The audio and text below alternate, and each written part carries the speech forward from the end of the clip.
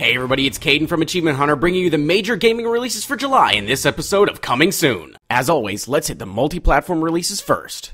Delayed from last month, Dark is released on the 5th for PC and on the 9th for the Xbox 360. Similar to Infamous and Prototype, Dark features a main character who has only recently become super powerful. Rather than shooting lightning or having blades for arms, main character Eric Bane was recently unwillingly turned into a vampire. With his new abilities geared more towards stealth action, you'll have to learn your powers well to uncover the secrets of the vampires and get your revenge. A level-up system, plenty of branching dialogue choices, and an art style reminiscent of graphic novels, Dark brings some flair to the genre. Fans of football will rejoice as NCAA Football 14 launches on July 9th for the Xbox 360 and PS3. NCAA 14 features a new gameplay and real-time physics engine that greatly expands on the tried-and-true mechanics of previous installments. Dynasty Mode now features power recruiting, allowing you to flow quickly from dealing with players and background coaching to getting back to the game. Additionally, achieving goals gives you the ability to level up your coach and recruiting skills, giving you a leg up on the competition. On July 16th, the series that kicked off This Is for Achievement Hunter gets its next installment. Dynasty Warriors 8 will be released for the Xbox 360 and PS3. Tweaks to the game's minor mechanics have been made, including the addition of elemental affinities to weapons. These elements are Man, Earth, and Heaven.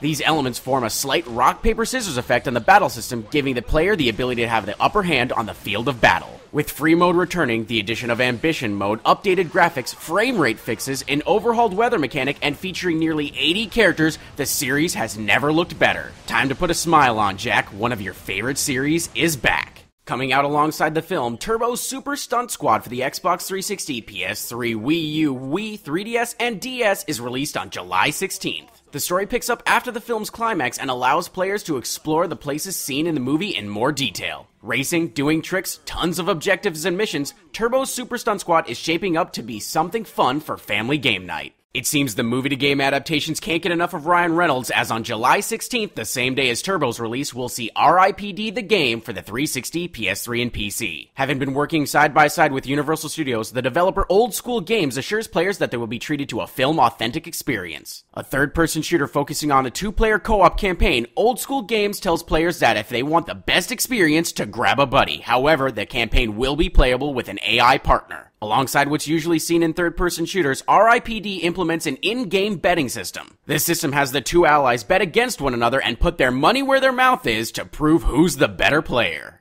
The movie tie-ins continue on July 23rd with the release of The Smurfs 2 for the Xbox 360, PS3, Wii U, Wii, 3DS, and DS. Billed as fun for the whole family, Smurfs 2 is a platformer that allows up to 4 simultaneous players on console versions of the game. Smurfs 2 has plenty of playable characters, each with their own unique abilities, and 6 very expansive worlds to explore. 2010's Arcania Gothic 4 gets re-released on July 30th as Arcania the Complete Collection for the 360 and PS3. This complete collection will include the Fall of Sterif DLC as well. Finally, also on July 30th, Terraria launches its Collector's Edition for the Xbox 360 and PS3. This retail edition not only contains Terraria, but a collectible 2GB memory stick shaped like a pickaxe, a new items crafting poster, and 3 Vellum character stickers. Now that multi-platform games are out of the way, it's time to focus on the exclusives for July. Let's take a look at Nintendo exclusives first.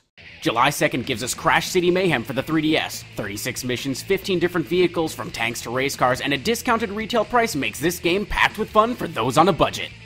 And on July 16th, Shin Megami Tensei 4 for the 3DS is released. It's been almost a decade since we've had a proper Shin Megami Tensei game, and this one promises to deliver exactly what fans have expected, as well as being one of the best looking 3DS games to date. The Xbox 360 is a little light on exclusives this month. First, we've got Scourge Outbreak on July 3rd. However, we'll see this game go multi-platform later in the year. Scourge Outbreak is an arcade third-person shooter that gives players a campaign lasting over 6 hours, and also includes 4-player co-op and 8-player versus online modes. On July 16th, the Serious Sam collection containing the First Encounter, the Second Encounter, Before First Encounter, the Jewel of the Nile DLC pack, and Double D XXL is released. And finally, with no solid release date, but assured to come out in July, is Halo Spartan Assault for Windows 8 devices and Windows Phone OS. Spartan Assault is a twin-stick top-down shooter with a plot that gives us some sight into the 4 years between Halo 3 and Halo 4. Time to move on to Sony exclusives. On July 9th, the Metal Gear Solid Legacy Collection is released for the PS3.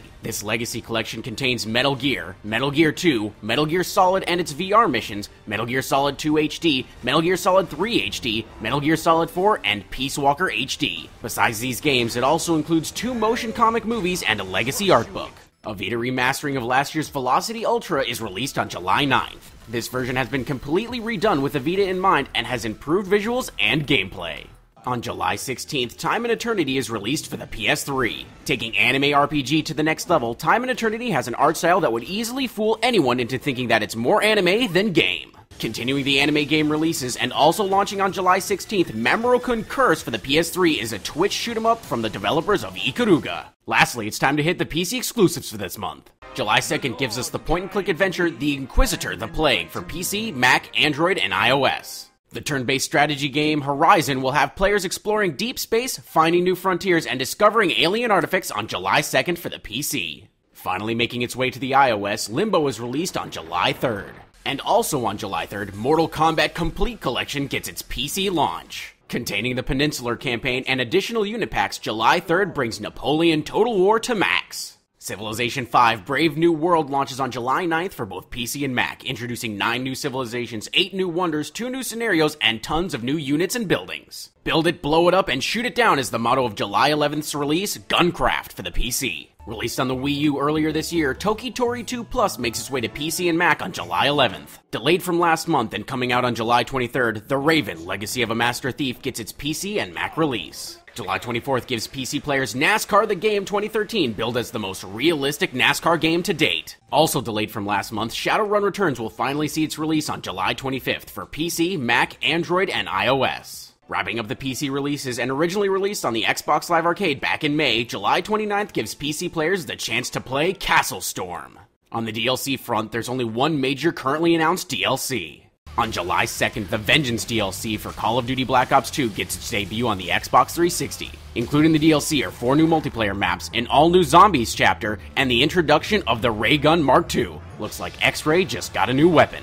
And that wraps up your major gaming releases for July. As always, I'll see you next month for more.